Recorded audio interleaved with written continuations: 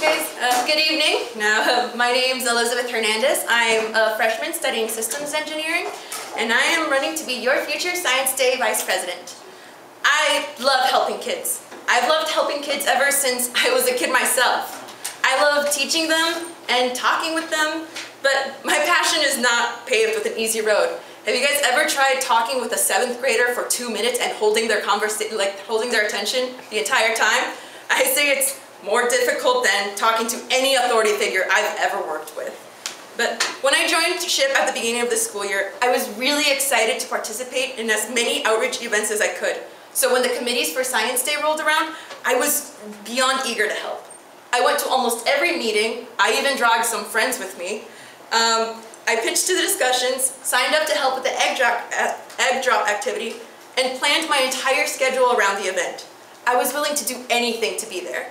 When Science Day rolled around and the kids arrived, I was literally bouncing up and down with energy. I was so excited to tell the kids the physics behind why some eggs broke and why some survived, and to get them pumped up for the competition of the activity. The teachers asked me if I was in charge of the activity.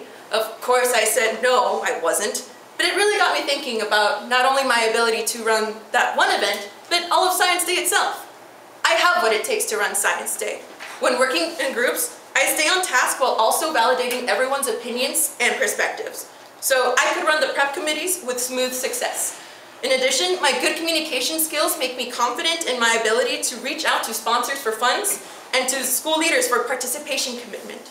I've been a math tutor and a TA for various middle schools for over 5 years. So I'm familiar with which educational activities middle schoolers find entertaining, which they find overwhelming, and which they just find plain boring.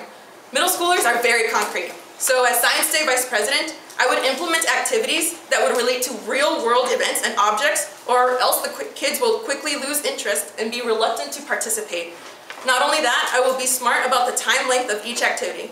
Giving the kids too much time will inevitably make them bored once they're done. And regaining their interest within the same time frame of the one activity is no easy feat. But giving them too little time will make them overwhelmed, tense, and disruptive. Finding a balance between the two is key, and that's what I would do. Lastly, I would encourage all volunteers to showcase their excitement for STEM to the kids.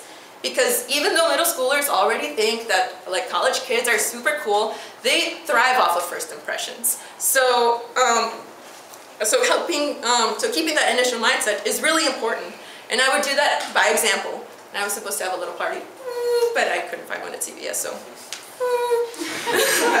However, my most important qualification for this part is that I loved working for and at Science Day.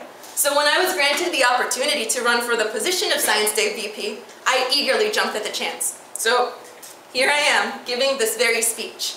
So again, my name's Elizabeth Hernandez, and I believe I have the passion, commitment, enthusiasm, and leadership skills to become SHIP's next Science Day Vice President, and I hope you feel the same way and grant me your vote. Thank you.